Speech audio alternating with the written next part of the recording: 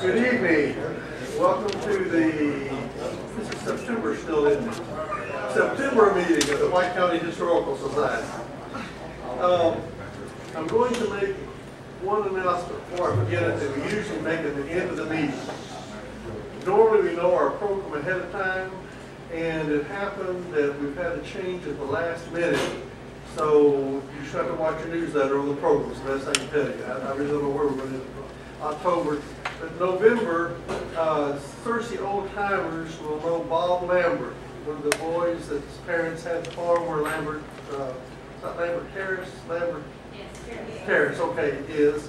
And he will be speaking to us on the beginnings of the Ascension service. And so I'd really like to get the word out for the November meeting that Bob Lambert will be here. So if you happen to know him and the family, will please pass the word around to others that you think might be interested. Just wanted to share that before I forgot it. I'm going to be a little discombobulated tonight. How's that for a 50-cent word? Discombobulated. So I want to call on, do we have anyone from Arts Council here tonight? Okay, Patsy, off the top of your head, this is really putting you on the spot. I got to tell about Patsy though. She's did the program quite a while back on the book on Searcy. Can you hold that up for us? No, the book. Are you looking on the book? And so if the Arts Council, I know, is starting a new show, but I've forgotten names. You have to remember. I don't know the names of it. Okay. But they are having an open house next week, I believe. Next week, open house. Okay. So, and then Tom Bird he has a title now. He's with Sons of Confederate Veterans, never misses a meeting here, and he is the Heritage Defense Coordinator for the state of Arkansas. So Tom is in back, and Tom, tell us what's going on with Sons of Confederate Veterans. Well, as everybody knows, we're still working in the Helen area and trying to get it coordinated. In the last 5 weeks, I've been at 5 events. Of course, since the last time I was here, we rededicated the marker down at the 10-mile house. It was our Whiting Highway 5, and they had to move the marker back, and we did a rededication down there. If you ever get a chance to go there, go there. It is beautiful. And of course, you know, we did the Batesville Parade and the Searcy Parade, and we did a educational forum for Reed's Bridge with the cannons down there. You've pretty much met yourself coming and going in the last month. Yeah. But I'm going to add a plug on the 10-mile house because that's going out 5 right before you get the interstate. Yeah, Stagecoach Road. Stagecoach Road, and it still has a rural feel in there. Or did the last time I went through? Of course, that's where they had David O'Dodd, the child martyr for the Confederacy, prisoner there. And they took him from there to be executed. Very historic site. Appreciate y'all being helping to rededicate the marker. Walk through history coming up. 9 years ago, Historical Society worked with the Arkansas Historic Preservation Program, and we did a walk through history at Judsonia. They called us late last year and said because the, I'll get this term wrong, but the bridge that crosses the river at Judsonia is now reopened and has been re-strengthened. They wanted to do a walk through history at Judsonia again. So hopefully we have more of this beautiful weather, and on October the 12th, that's a Saturday, October 12th, I think the parking will be at the Methodist Church at Judsonia. And if you turn at the first stoplight on the old highway and go to the right, the first church you hit will be the Methodist Church, right downtown Judsonia. I know they will walk, or we will walk to the bridge, and then I think there's talk of walking on back up toward the community center, which is the only historic district we have in Arkansas, in White County. So mark October 12th and pray that we have as beautiful weather as we've had the last couple of days, and come on out to walk through Judsonia. Historic Preservation has been very good on supporting us in this. I introduced him last month, but we have an official videographer. Will, stand up or wave your hand or something. There's a camera back there. The guy with the camera, Will Walker, Harding student, has agreed to videograph or videotape our meetings, and we're really grateful to Will for this. And he's going to be in the back with the camera. So if you have to look that way, smile. Okay? Do we have any first-time visitors tonight? Don't want to put people on the spot, but Tom, you're not a first time. Anyway, the election of officers will come up in November when we elect officers for the coming year. Mary Beth Waters has been our president for the last, I believe, 3 years. She is, I have not had an update today, but it was a Friday. They had gone to the hospital for some testing, thinking possibly heart. Has also had a daughter in an accident. Her mother's health is not good. It's kind of been one thing after another.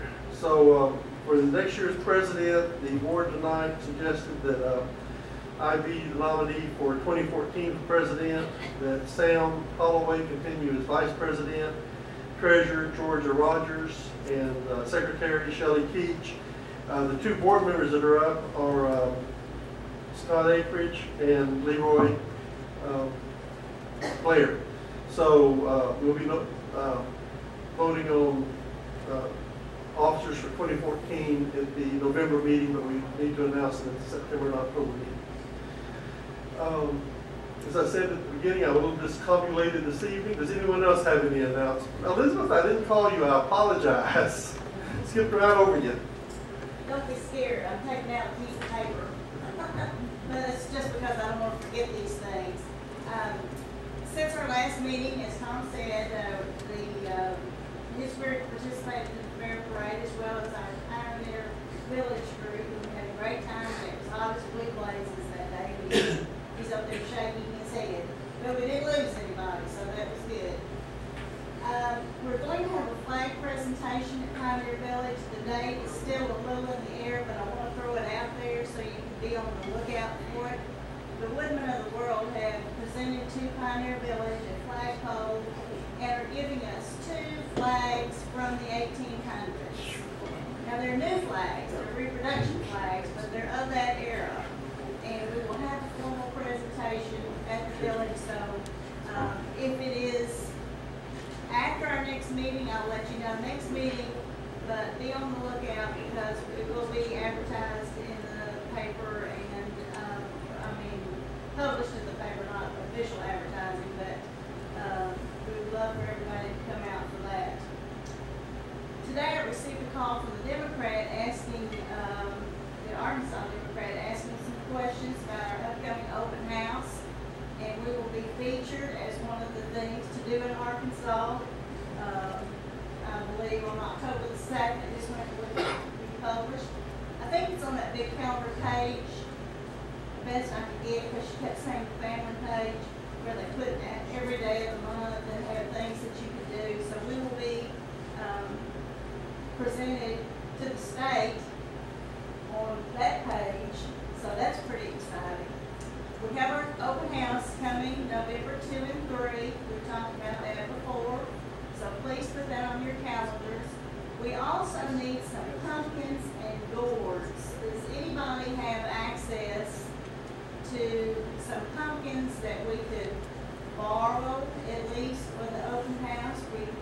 We don't have any use for them after the open house is over, but if you do have or know the source that we could borrow, say a couple of dozen pumpkins of various sizes and gourds, please let me know after the meeting. Stan, I want you to cover your ears. Stan is Elizabeth's husband. Because I don't want Stan to hear that if we paid Elizabeth for the hours that she puts in a Pioneer Village, we couldn't afford her. She's many hours, much appreciated. Stan, you can hear me. I do because I love it. Well, we appreciate you very much. We do have a guest tonight. She's kind of hidden behind a pole over here. Mary Miller, if you have any contact with the Independence County Historical Society or the Independence County Genealogical Society. This is a lady that you will meet. She's been busy in the last year along with Sue Richmond, they have just gained a historic marker for the very historic Walnut Grove Cemetery, which is, Walnut Grove is still on the map, but it's one of those that's mostly what you can say. It's on the map, and there's a cemetery there. I spent hours and hours on it. And Mary is really a stalwart for Independence County, and we appreciate her being with us tonight. And I think she's going to have a little announcement for us. Mary?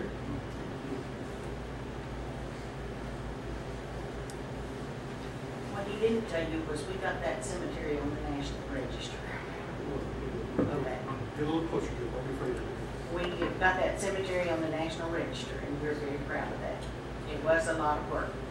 And I'm wearing a different hat here tonight. If you know that little story about Bartholomew Cummings and his 500 hats, he had a different hat for every occasion.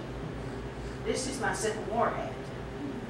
The Batesville Area Civil War Roundtable is going to host a visit to Helena, the site of the Battle of Helena, on October 19th, and we hope it'll be a pretty day. The cost for the trip, including all the entrance fees and your lunch, is $45. We're going to leave Batesville at 7 a.m., so it'll be about 8 when we get down here to Searcy. If any of you want to go with us, you're most welcome. And we'll get back home probably about 6 o'clock. We're going to leave the cemetery in Helena at 3:30. And we have a little schedule here. It's something y'all want to keep that. And if you can join us, we'd love to have you. Mary, a couple of things. Where will the bus, you know yet where you'll stop here in Searcy? No. Okay. But if you get us some people, we'll figure out a way. Okay. Use Scott and myself for contact, and it'll be a fun day. Yeah. It'll be great. So. We hope we have 3 or 4 bands. Great. Okay. Thank you very much. Thank you for coming down and visiting with us tonight. Our speaker tonight is a very interesting fellow, and I'm sure there's many stories on him. I don't know how many I'm going to have our Scott Akers is going to tell. Scott's going to introduce our speaker. This could be trouble. Our speaker tonight, excuse me, is Dr. Jamie Brandon, who is an archaeologist at Southern Arkansas University in Magnolia. He has been at SAU since 2006. He has worked for the Arkansas Archaeological Survey since 1995 in various capacities. He has a bachelor's degree from Memphis State, now University of Memphis, an MA from University of Arkansas, and his PhD was from the University of Texas at Austin. So I'm a little conflicted when it comes to that whole Southwest conference thing, guys, just so you know. But he has worked on archaeological projects all over the Southeast. 13 different states have seen Jamie. And he has worked on sites from Paleo-Indian, that's 10,000 years ago roughly, to all the way up to the 20th century and everything in between. But for the last decade, most of his interest has been on 19th century Arkansas archaeology and archaeological sites. He grew up in West Tennessee, but he's married an Arkansas girl and considers himself an Arkansan now. He is vice chairman of the Civil War Sesquicentennial Commission. And most of y'all are well aware that we have put up a half a dozen historic markers in the last couple of years here in White County. And one of our most active counties in the entire state we're putting up. Yes. We're really trying very hard to get a marker in every county, so you guys have clearly cleared the bar.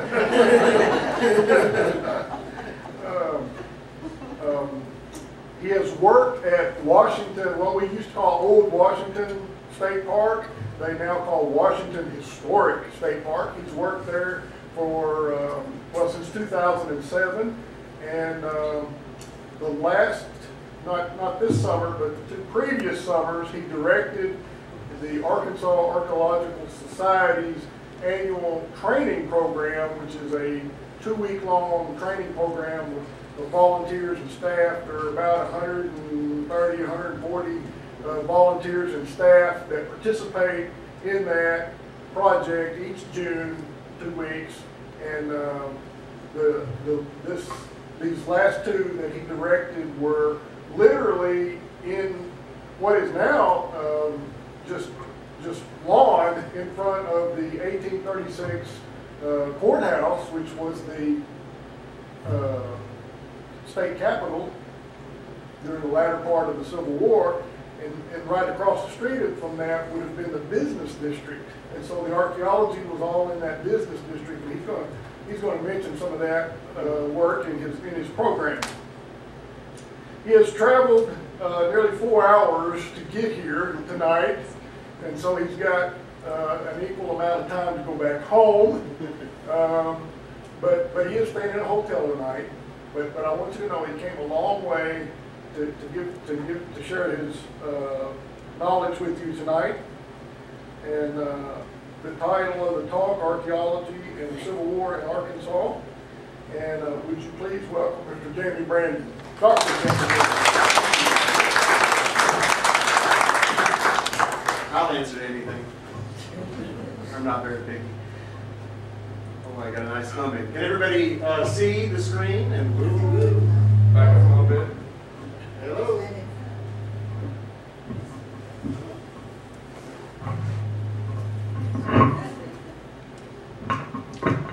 I will submit that you will not need me to use a microphone. He's a very dynamic. Everybody hear me just fine, ladies and gentlemen. All right. Can you back up a little bit? Yeah. Sure enough. How about that? That's great. Thank you. All right. And now I've messed up our videographer. He's like, is he in shot? Is he in shot? He's in shot. As Scott said, I am the archaeologist who's at Southern Arkansas University, but I teach there at the college at SAU, but I actually work for an organization called the Arkansas Archaeological Survey. Now, some of you may know, because you know Scott, and he's very involved with the society, but some of you may not know that we have this organization. We are your archaeologists. We're kind of like ag extension agents, and I heard you're going to be talking about the history of agricultural extension agents. We're just like ag extension agents in Arkansas, but for archaeology instead of your agriculture. So what does that mean? That means we all work for the University of Arkansas. So even though I'm down in SAU, I work for the U of A. They've stationed me down there like you station a agricultural extension agent in the county. But I work for the University of Arkansas. The second thing it means is that if you're a landowner in one of these areas, you have someone to call if you have questions. If you have questions about stuff that you found while you're farming, if you have questions about old farmsteads on your property, if you have questions about protected cemeteries, we are people who you can call and ask you questions about anything historical, under the ground or somewhat over the ground that you can think of. We as an organization, the Arkansas Archaeological Survey, are here for you. We also work hand in hand with a volunteer organization, just like yourselves, as a historical society. We have a volunteer organization called the Arkansas Archaeological Society that works with us. We wouldn't be able to, like doing things like what Scott just mentioned, those summer programs, we wouldn't be able to dig half the things we dig without volunteers. People from all walks of life who come out to work side by side with us, or come to work with artifacts in the lab. Some of the artifacts you'll see tonight. So my research territory is actually southwest Arkansas. I'm stationed here at SAU, and I have the 11 counties in southwest Arkansas. My job is to do research to find out what kinds of archaeology are out there in my 11 counties, and to do public outreach, which is what I'm doing right now, in case you didn't know, giving talks about what it is we do and how we do it, and answering questions of landowners and people who find things. And so every one of these regions has their own archaeologists, and you guys will fall into, where is White County? Right here. Your archaeologist will be at ASU in Jonesboro, although you also have one over here in Harkin, Arkansas.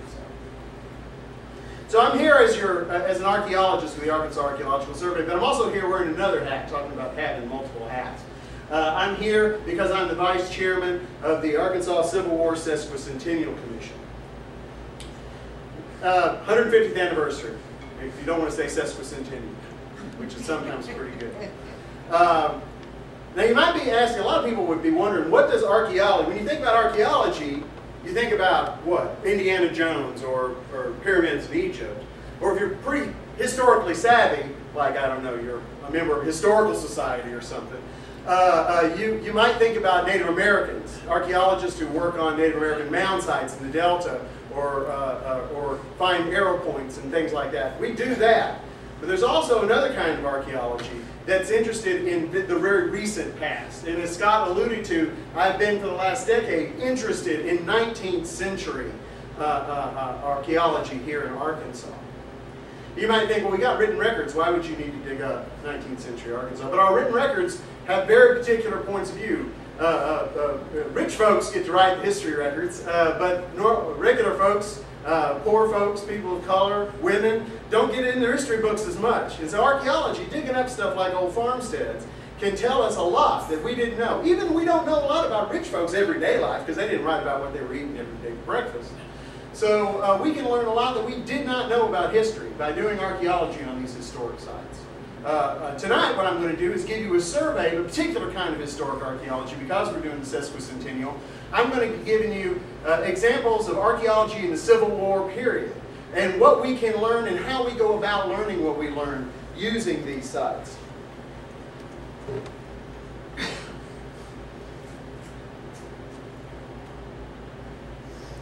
In fact, in honor of the 150th anniversary, back in 2011, the theme for Arkansas Archaeology Month was Archaeology of Conflict. You didn't know we had an Arkansas Archaeology Month, did you?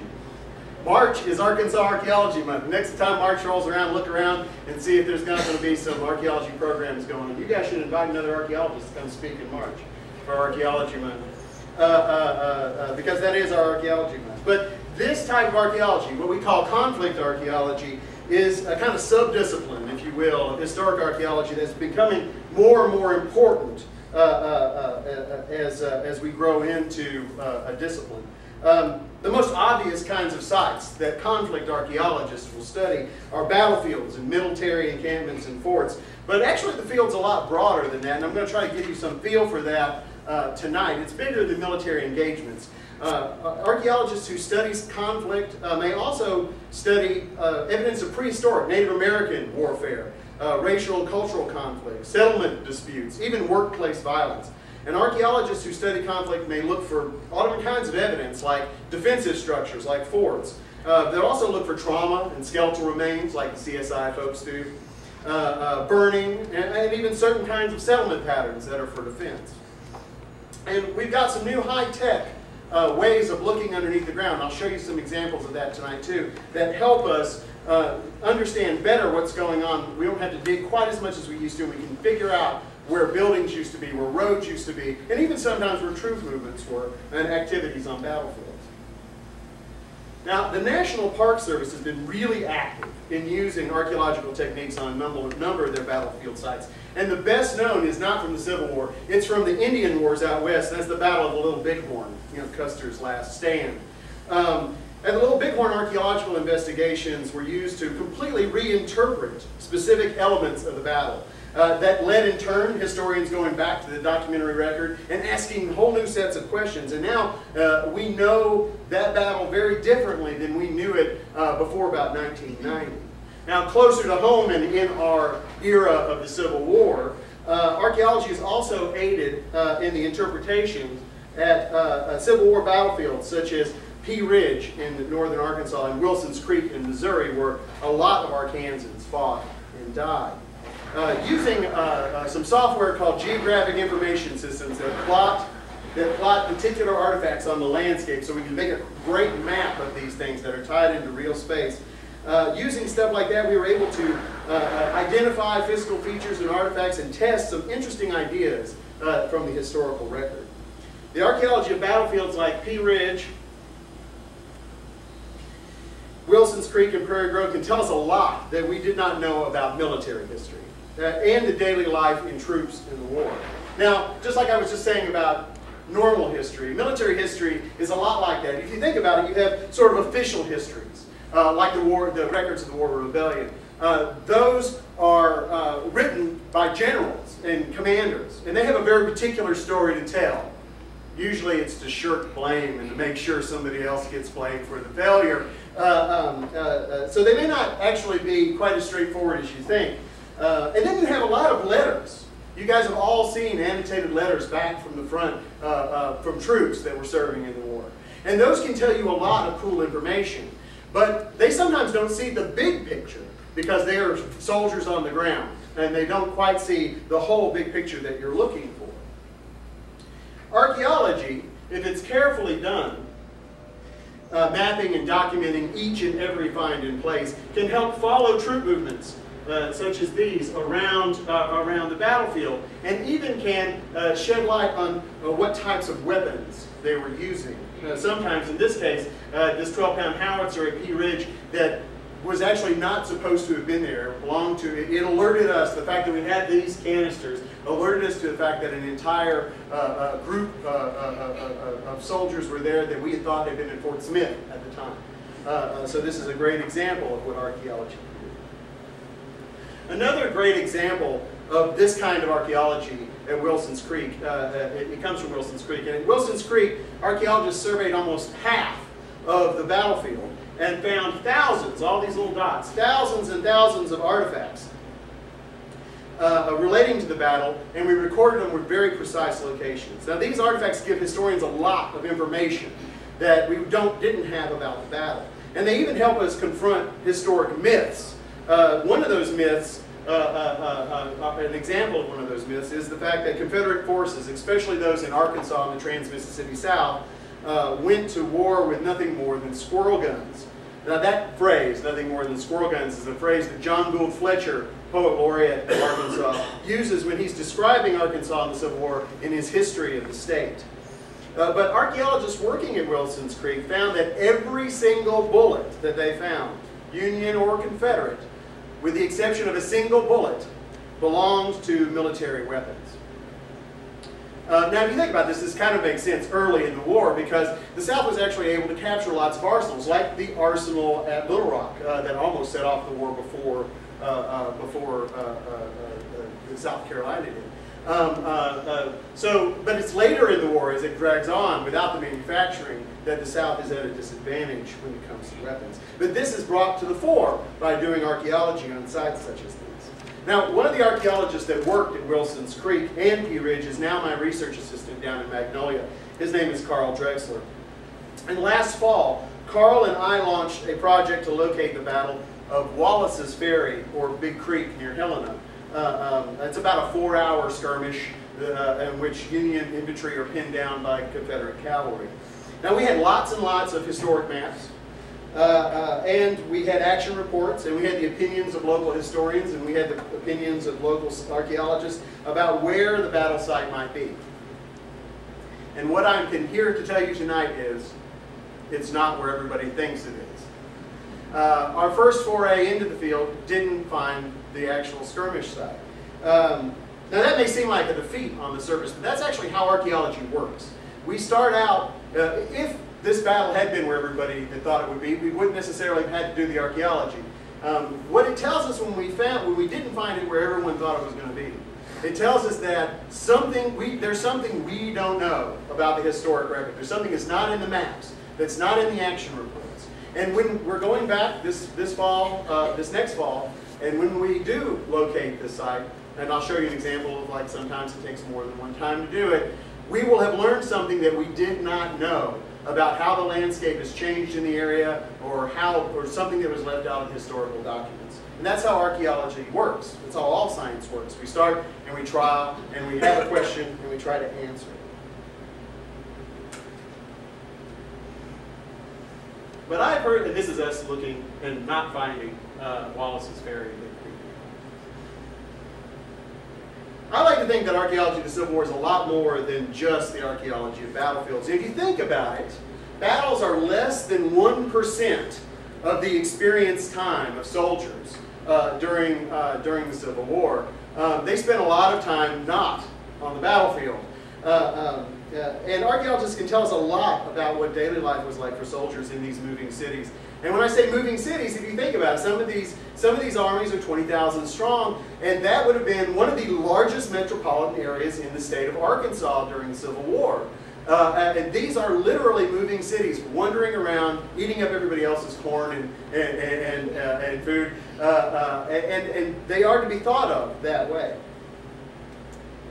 Now, doing archaeology is sort of like uncovering new primary documents. This is information that we didn't have anywhere else that we're able to do it, but you have to document it carefully. If you think about it, it's sort of like a crime scene. If you find, if I walk into a crime scene, there's a dead body on the ground and there's a gun laying on the floor. If I pick up that gun, I have the gun. It's a cool thing. It's a gun. It's probably the murder weapon. But it doesn't tell me as much. That is, like at CSI, when the people walk in, what do? They cordon everything off. They photograph everything in place. They document the gun's relationship to the body, the gun's relationship to other things in the room. Because then you can solve the crime. Then you can tell the story. And just like that, if we don't do this kind of documentation, we lose part of the information that we're trying to unravel, part of the story, part of the crime we're trying to solve. We don't get if we get this stuff out of context, which is why archaeologists say context is really, really important. And I'll give you an example, a couple examples about that from the Civil War. The first comes from Confederate winter's quarters at Cross Hollows that I and the aforementioned Carl were part of, and we both worked in Northwest Arkansas back in 2003. And we were trying to help archaeologist Jerry Hilliard find the Cross Hollow winter's quarters. We were looking for something that looked sort of like this, half cabin, half tent affairs that housed the Confederate troops semi-temporarily during the campaign. We had some general idea of where these camps might be, but like my current example in Helena, it took a lot of attempts. It took 6 or 7 field attempts, in fact, before we zeroed in on the camp locations. Finally, we began to understand the historic landscapes, and we were able to find things like Civil War-related artifacts such as ordnance, and weapon-related artifacts such as this worm for extracting jammed balls from period rifles, and artifacts that collaborated historical documents, such as this pelican button from an officer's cuff or waistcoat that confirms the presence of the 3rd Louisiana Infantry. But we found a lot more than strictly military objects in these camps. We also found lots and lots of nails. If you think, remember, they're kind of half-cabin platform affairs, and we found the nails that held these things together, as well as everyday items such as forks, including this sort of handmade version up here that told us something about forks and even butchered animal remains that alerted us to where mess areas and food preparation areas would have been within the camp.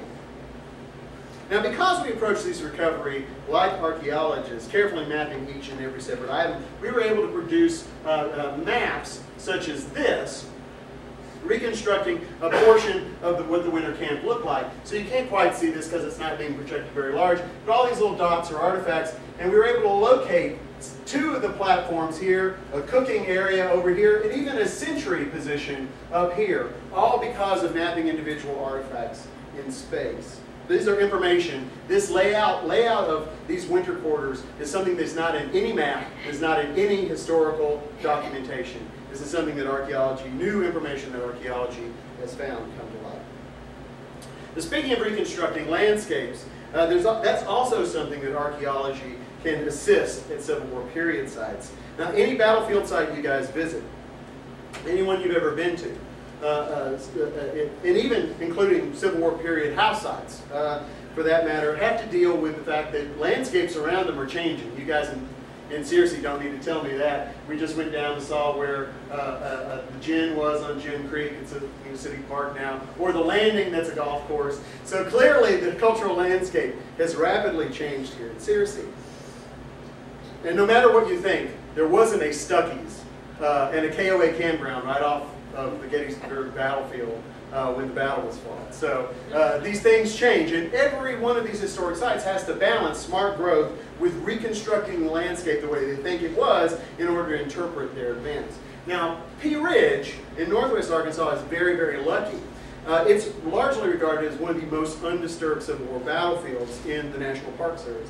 And part of that is due to its rural setting, but it's also part of the hard work of the park staff. And archaeology is one way that you can gain information about past landscapes that will help reconstruct them. Just this last couple years, we've helped the Pea Ridge battlefield, the Prairie Grove battlefield, do just that. We're helping them kind of figure out what's going on, because unlike Pea Ridge. Prairie Grove's landscape has changed quite a lot. This is a 19th century map of the Prairie Grove area. You see these nice quaint farmsteads. You see pre-Civil War road workways. The farmsteads are now gone. There's a new highway system, the Eisenhower highway system, that's taken the place of the 19th century road system. Now this map kind of helps ballpark stuff for it, but in order to actually know where these elements are, and to reconstruct and preserve elements of the original battlefield, we were able to use some of these new high-tech remote sensing technologies that I was telling you about before. We got about 6 different ways to look under the ground without digging. These are a couple of them, probably ones that you'll be most familiar with. This is ground-penetrating radar, as seen on CSI. That's how they find all the bodies on CSI. It literally shoots radar into the ground and bounces off hard and soft targets. And this is a magnetometer. That registers changes in a magnetic field. So metal, for instance, shows up quite a lot on it, but also heavily burned areas will show up on it as well. We use items like these, what we call remote sensing, to help us pinpoint where it is that we want to dig. So for instance, if I show you this little blob, this streak here, this is some of that remote sensing data. I see this streak here, and it may not look like anything. A lot of these things look like Rorschach tests for archaeologists, but if you look at it, what it is, in fact, is a portion of a landscape with a little streak through it. And if you string enough of these together, you sure enough have reconstructed the Prairie Grove to Cane Hill Road, which was important in the Battle of Prairie Grove. And then we can help use this locational data to be able to figure out where things are according to 1860s landscapes. And then we can zero in on farmsteads that used to exist in the area and do a little bit of excavation in order to uncover where those farmsteads were, like here at the U. Rogers place. Of course, when we do these excavations, we found artifacts related to the battle itself, but we also found lots of artifacts that tell us about what 19th century life was like in general during the war. And speaking of 19th century life, archaeologists can tell us a lot about what's going on the home front during the Civil War, on the daily life of ordinary Arkansans in this incredibly difficult time in Arkansas history. And we've done archaeology all over the state at sites from the mid-19th century that tell us a lot.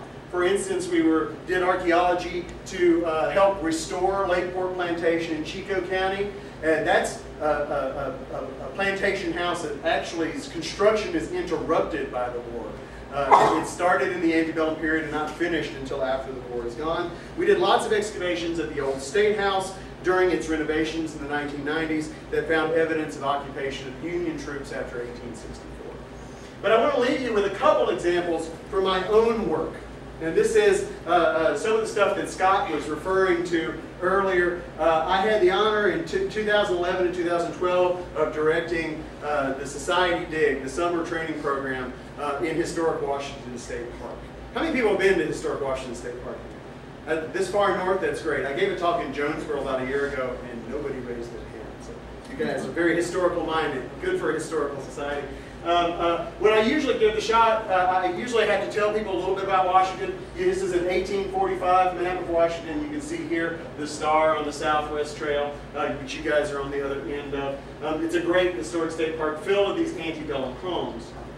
We've been doing archaeology since the 1980s. At Historic Washington State Park, but these last 2 summers, what I wanted to focus on was something a little bit different. This nice big blank lot in between the giant magnolia, for those of you who've been there, you remember the giant magnolia, right? And the 1836 courthouse. As Scott mentioned, the 1836 courthouse, following the fall, or liberation, depending on how you look at the Civil War, of Little Rock, becomes the Confederate capital of Arkansas. And you can imagine the scene where all of those legislators and all of those legislative documents and all of those books get piled up into a wagon train and rush down the Southwest Trail to set up shop in this tiny town on the edge. The population of Washington goes from like 2,000 to almost 20,000 overnight. You count all the legislators, all their accoutrements, and even the soldiers that are sent there to protect Washington.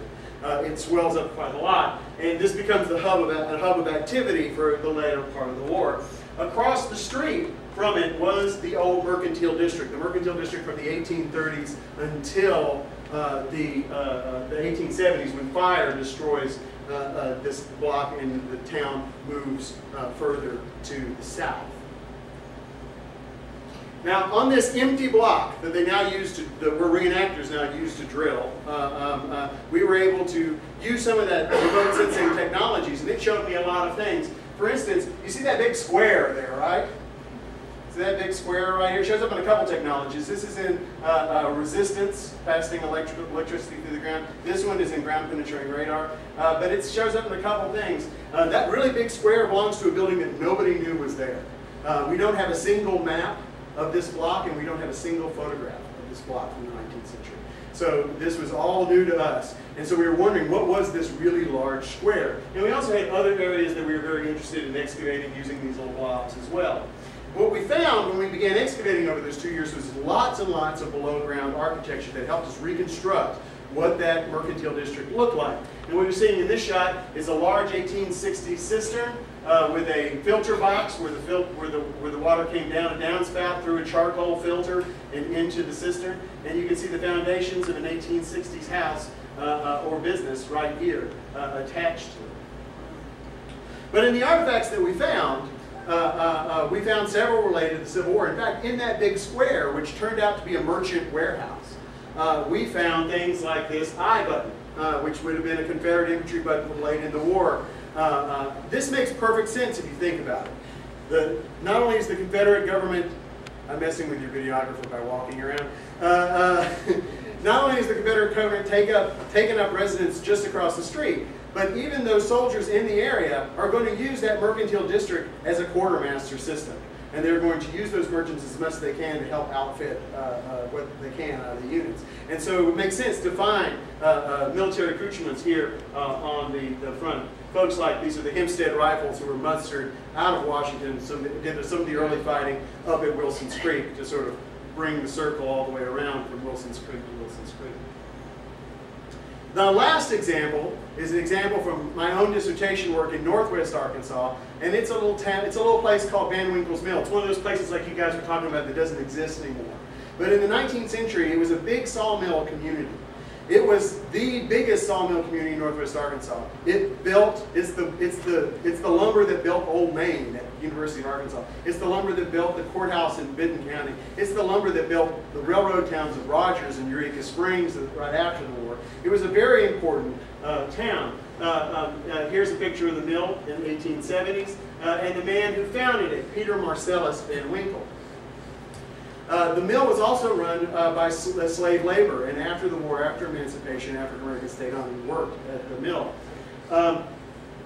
During the war, Peter Van Winkle fled to Texas. Now, the history of Benton County will say he fled to Texas because he thought the war was wrong and both sides were bad.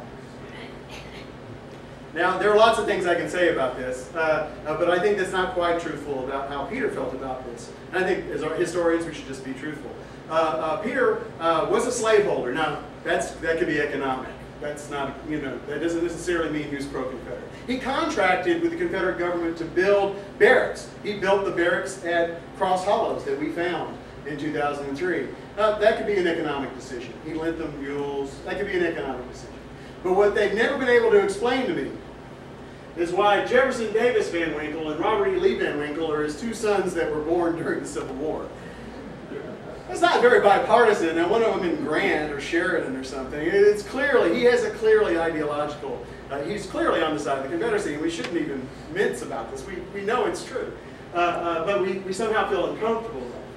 But Peter Van Winkle is a very important person in the period, and he leaves. And when he returns after the war, he finds that his mill has been burned to the ground, and a lot of its and his house has been burned to the ground, and lots of the things around the area have been burned to the ground. And he rebuilds. And he rebuilds fast enough that he becomes a major player in the 1870s. But by 1900, he is dead, and Van Winkle's mill is history and no longer existing.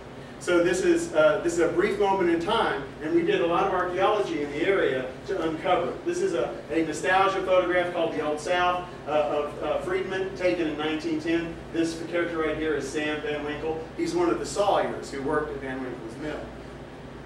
We did archaeology all over Van Winkle's mill, starting in the late 90s and going through 2009. We dug at Peter's house, we dug at the mill site, we dug at the blacksmith shop. We found a post-emancipation workers' quarters, and we even found a possible slave quarter. We even found a little mule paddock. If you wonder archaeologically what a mule paddock looks like, it looks like a whole bunch of mule shoes and just some really big penny nails used to slap the lumber together. That's all you get. That's a mule paddock. And we were able to do archaeology all around this area. But interestingly, what we found is sort of an interesting pattern. Now, this is the forge from the blacksmith shop at Van Winkle's mill. This is the 1870s forge. Archaeologists, when we find dark soil, we think artifacts. And when we see light soil, we think we're getting into areas without a lot of artifacts. Because when humans live in a place for a long time, we put a lot of organics into the soil, and soil gets dark. You guys who garden know all about that, right? Dark soil is good. So this is the 1870s blacksmith shop, and then you get into some light stuff that we just thought, oh, well, we're out of it. And then all of a sudden you see that dark streak down there? That's the 1850s, the pre-war, the antebellum blacksmith shop that was burned to the ground by the Confederates who were leaving the region. They burned things. You go, why would the Confederates burn Van Winkle's mill? Because they didn't want it to fall into, it's very important military material that they didn't want to fall into the Union hands. And so when Peter comes back, he rebuilds right on top of this old blacksmith shop, this new blacksmith shop. We see that as well at the main house. We see that as well at the mill. Where we don't see it is in the slave quarters and the emancipated freedmen's quarters. They move. And I think there's a difference between some people wanting to remember things, wanting to reinvent themselves and do something different. And the archaeology that we see at the antebellum workers' quarters, this is the antebellum workers' quarters, shows some light on another part of the story of the Civil War, and that is the emancipation of African Americans. You see, this is a dog truck house with 2 chimneys on each end. Probably a dog truck, judging by its long. It could just be 2 pins, but I'm going to bet it's probably a dog truck with a chimney on each end. All of the artifacts that we excavated from here date to 1870 and after. So it's clearly only post-emancipation. We believe it was occupied by this man right here. This is Aaron Anderson Van Winkle. This is the only photograph I have of Aaron. He was born enslaved in Alabama and was brought here to Arkansas by Colonel Hugh Anderson, and at some point gets transferred to Peter Van Winkle. The only picture I have is from the Van Winkle family reunion in 1901, where he's standing right behind Temperance Van Winkle, the matriarch of the family. That shows the complicated relationship between the white and black Van Winkles. Aaron Anderson Van Winkle, when he passes, he stays on after the war, becomes a supervisor at the mill. When he passes away, he gets obituaries both in white and black newspapers. So he does very well for himself in climbing the social ladder. But the things that we find compared to the slave quarter that we excavated versus the emancipation, the post-emancipation quarters are like night and day. A lot of things that point to a different life that Aaron Anderson Van Winkle wants for his family and friends. And weirdly, a lot of it has to do with buying stuff. Now you may think that's weird, but think about how we express our individual identities. You know we know who we are by the kind of cell phone you have, the kind of SUV you drive, right? There's a certain thing, the clothes you wear. This tells us about your personal identity. The same thing is true for Aaron and his family. So while we don't find a lot of personal goods at all in the slave quarters, we find a lot of things like this. This is a brass pocket knife bolster plate cover with a little rabbit on it at the post-bellum workers' quarters that Aaron's at. But probably the most striking thing we find at Aaron Anderson's house is the number of children's toys. He spends a lot of money on children's toys. Here we see alphabet plates up here, fragments of doll fragments. You see a cast iron cat pistol fragment, clay marbles, and even small Bakelite rings in children's sizes. I've dug all different kinds of households from the same period, and I've seen more. This is only a sample. I've seen more kids' toys out of this place than I've seen in other tenant farmer sites or poor white folks sites across Arkansas. I think this clearly, although I have to jump to make some interpretation, I think this clearly shows that Aaron wants a different childhood for his kids than he had as he was enslaved. And this is one way that he could do it for them. This cast iron cat pistol fragment alone is like a $1.50 in 1870. That's a lot of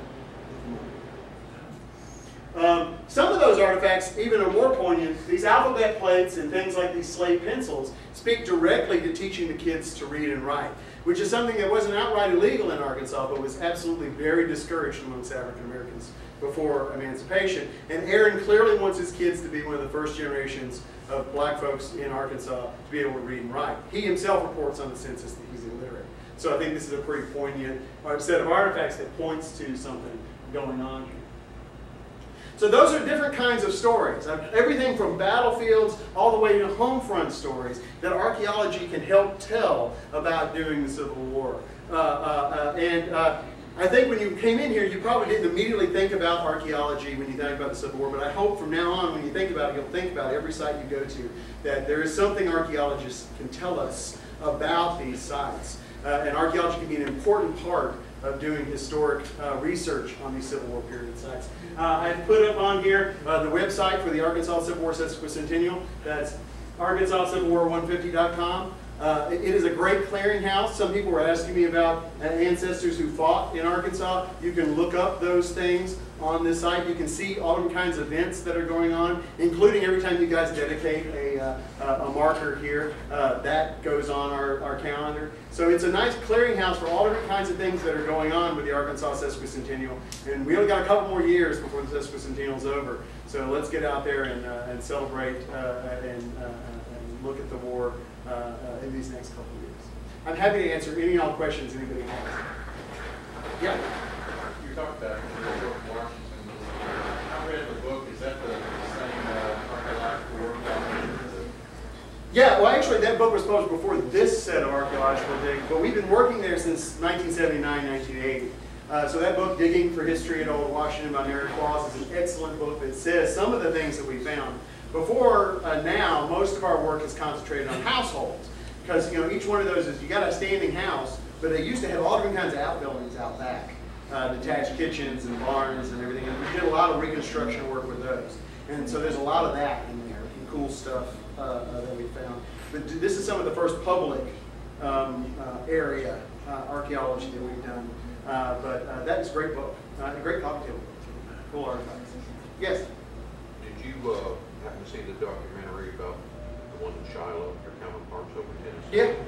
Yeah, I know those guys who do who work over there at Shiloh quite a lot. They kind of blew their mind about Hornets Nest, didn't it? Yeah, yeah. And this is the part of the amount of reinterpretations that we can do, because like I said, the historic documents are not infallible, as we all know. That's why historians argue about this over and over again. Well, you know why they said what they said about it?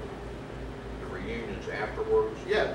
People kept inflating and inflating the story. And this is very common with the Civil War. It's filtered through all of those all that oral history, because our solid stuff really gets formed in the 1920s, right? And so there's a lot of time to inflate the stories quite a bit. And who wants to tell the veteran, that's not the way it was? Nobody wants to do that. But this is a way that we have, and it's not to say that every time we dig we say the historic record was wrong. Usually it's just we're interpreting it wrong. And it just gives us another set of documents to look at alongside and try to collaborate and see what's going on with this thing. And that's what I think is going on with the little skirmish outside of Helena, Big Creek, is I think it's not that the historic documents are wrong. I think we haven't been looking at them right because something has changed on the landscape, and so now we have to go back and reassess. We think we got a good idea of what's happening. Do you know where the old road is down there? I think so, yes. Or at least fragments of it. Other questions? Yes? How much does flooding from the rivers and so on, the creeks, Sure. cause your thing to be harder? Well, creeks and rivers do two things. They either wash everything away or they bury it. Burying it is fine because that protects it from all the other things that could happen. If it buried it and then it's plowed, even chisel plowed for a few years, we're probably still going to be okay, right? Because you get this nice buffer zone built up. The washing away part's much more tough.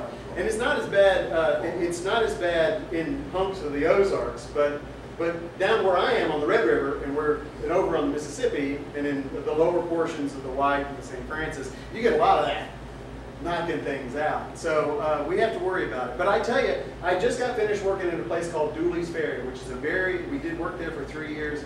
very important crossing on the Red River. There's Civil War fortifications all around it. It's the last gasp of defense of Arkansas. And there wouldn't be much of Arkansas left, obviously. It's down there on the red.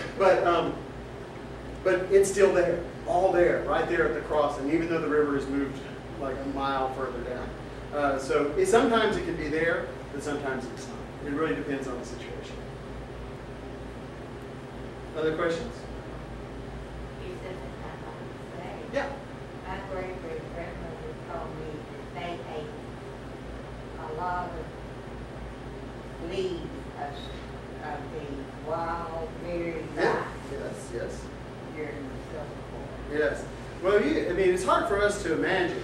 The best thing, actually, what some military historians now are comparing it to is how everything fell out from Iraq or Pakistan or Afghanistan, rather. When all of a sudden there's no rule of law, there's no economy, there's no currency, there's no anything. That's what it was like here during the Civil War. It was a major impact to us, and everything you counted on, the merchants couldn't get credit to have food to sell you. You didn't have money that could be valued to buy it. There were lots and lots and lots of problems. And even if you were a subsistence farmer, you had those armies of folks running around taking all of your corn every time you turned around. So it's hard for us to imagine because we haven't had that kind of trauma in invasion terms since 1812 and then the Civil War. But a lot of things, if you think about how society falls apart, like in Europe during World War II or in Iraq after we invaded Iraq, that's the kind of trauma. Society completely breaking down that was going on here in South. It was tough.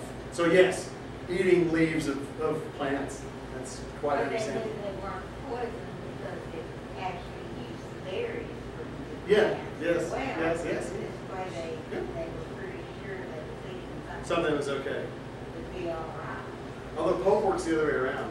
Don't eat the berries. Eat the leaves. Other questions? I'll be around for a while if anybody wants to ask me individual questions. I have cards if you're interested in cards, but go visit the Arkansas Civil War 150 website and see what's going on with that. And if you're interested in archaeology, see Scott. And he can plug you into the local Arkansas Archaeological Society's chapters and what's up with that. Thank you all.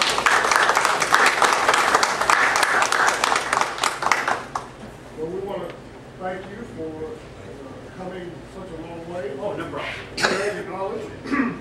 And like he said, he'll be around. He said he is spending the night, so if you want to stay around and ask him some personal questions related to Civil War, please go right ahead and do so. And as a small token of our appreciation, we're going to present you a book by back in 1996, two co-partners in crime about the local battle at Whitney's Lane and military occupation of White County by Powers and Acreage. Can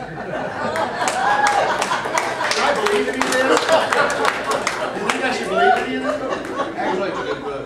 I know. I'm just teasing. I have the utmost respect for his work. I'm just going to give him a hard time. Thank you. Thank you all. Thank you very much. Bill's got another announcement. Okay, we got it. Hey. I got it. If you're curious about the trip to Helena, I'm going to leave the paperwork right. You want to see it? Okay. And I keep losing this number. Right here, I'm looking to the back so I can. You would, okay. You hide behind the post on me every time. Okay. But be sure to visit with her. The Civil War Roundtable is with us tonight, some of the members, and I'd like to point out Dr. Paul Haney. Appreciate your coming. Loretta Haskell, Ms. Haskell, here. And Tom is with us all the time, but he is also a Civil War Roundtable.